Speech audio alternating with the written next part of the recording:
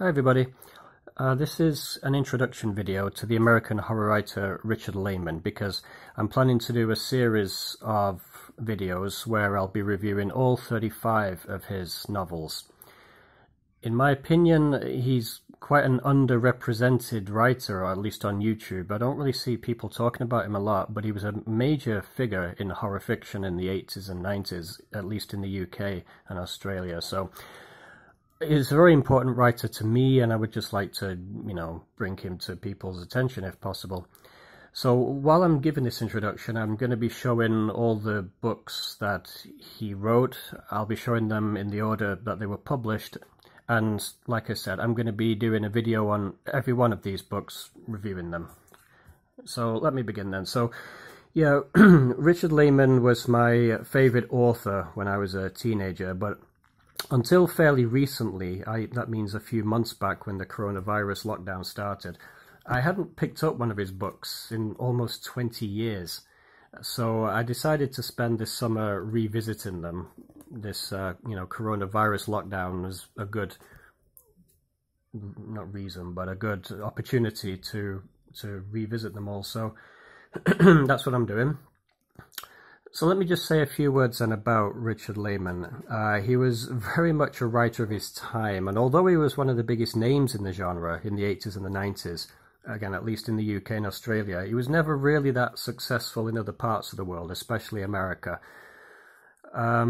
He published his first novel in 1980, The Cellar, that I just showed, and he died in 2001. He was a young man when he died. He was only 54 years old. So that means he had a writing career of just over 20 years, but he left behind a pretty huge body of work. 35 novels, 2 collections of short stories, a bunch of other books he wrote under pseudonyms. I'm not going to be reviewing the pseudonymous books because they're pretty terrible, to be honest. I'm only going to be reviewing the ones he published under his own name. As for what kind of writer he was, well, on a technical level, I suppose you could say that he was maybe even a poor writer, certainly a juvenile one, insofar as he placed very little importance on things like building an atmosphere or a sense of place. His characters are always wafer-thin stereotypes with zero development. In fact, the more you read Richard Laymon's novels, it becomes quite fun to play Spot the Laymonism. Common Laymonisms include characters who fall instantly in love with each other, male characters who are absolutely obsessed with sex, in particular catching a glimpse of a woman's breasts. It doesn't matter whether the character is 12 or 60, it applies to all of them. In Laymon's world, men cannot be around an attractive woman for more than 10 seconds without instantly becoming aroused and having an obsessive need to see her breasts. Like, that's what I mean when I say it's very juvenile writing, sometimes. Another fun Laymonism is his constant use of the word rump to describe a woman's rear end. Throughout this series, I'll be doing a rump watch, where I'll note which page the first use of the word appears on.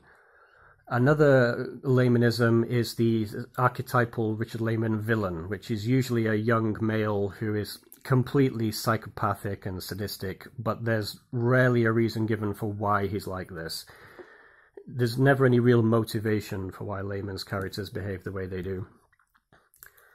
One of the less savoury features of a Richard Laymon novel is the presence of rape scenes. Pretty much every novel contains at least one scene of rape, and sometimes this involves the abuse of children. And I'm not really sure how to properly phrase this, but because he's such a poor writer in terms of characterization, the scenes very rarely convey any of the true horror of sexual violence. Laymon rarely bothers to deal with the emotional or psychological consequences of this type of violence. The victims of it, they usually recover almost immediately. It affects them as trivially as if they'd been queue-jumped in a supermarket, something. It has all of the voyeurism of sexual violence, but without any of the true weight of it, the horror of it, And that's something that you will just you'll have to get used to it. Again, it's not one of the features of his writing that I like, but he's a splatterpunk writer, you know, 1980s. He pushed the envelope in so many ways. There is nothing he wouldn't describe, this guy. Well, so wafer-thin walking cliches for characters, next to no atmosphere, page after page of mindless, bloody sexual violence. But, you know, like I said at the start, he was one of the most important writers to me when I was a teenager. He was one of my favorite, no, not one of, he was my very favorite writer when I was a young man. And revisiting them now, 20 years later, it's been fascinating to read them as an adult and not as one of the Laymon horny teenagers. So why was he one of my favorite writers? If I've just said that he wasn't a very technically gifted writer and very simplistic writer, why? What's good about him? Well, I compare Richard Laymon novels to the Friday the 13th film series. If you've seen those, you'll know that it doesn't really matter if you're watching Friday the 13th Part 2, 3, 4, 5, 6, 7. They're all basically the same thing. By the way, this book here, Endless Night, has so much of that mindless violence that I was talking about. Yeah, Laymon books are the equivalent of 80s slasher films. They place absolutely no strain on the intellect whatsoever.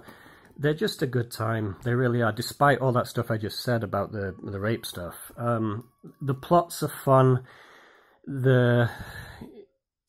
He is a very plot-driven writer, because again, he doesn't care at all about atmosphere and characterization. It's all about the story, and that's fine. There's a place for that, you know. If I want in-depth characterization in horror novels, I've got Stephen King for that, and various other writers. You don't go to Laymon to think, let me put it that way. Yeah, I'm almost coming to the end of the books that were published while he was alive. The books continued to come after his death.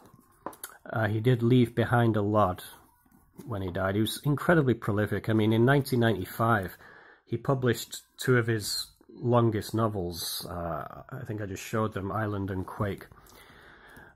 There were several years where he was publishing more than one book a year, as well as a bunch of short stories and what have you. So, what else to say about Richard Laymon? It is not surprising to me that he's not better known, because his writing has really, his type of writing has just fallen out of favor in the last, I would say, 20 years. He's very, very, very non-PC. His books are frequently sexist, chauvinistic at least. And like I said, some of the violence that he describes wouldn't really fly today. This, by the way, is another one which has a lot of nastiness going on in it. The Traveling Vampire Show was the last book to be published before his death. After that, in 2000, he died in February 2001. In that same year came This One Night in the Lonesome October. You notice that the publishers, they started to move away from the black design, which I loved the black designs. I wish they hadn't done that. Yeah, so that one's after he died, and then we also got, in the same year, 2001, No Sanctuary.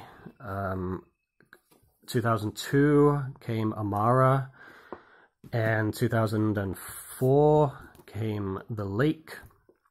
And the final novel to be published after his death, The Glory Bus.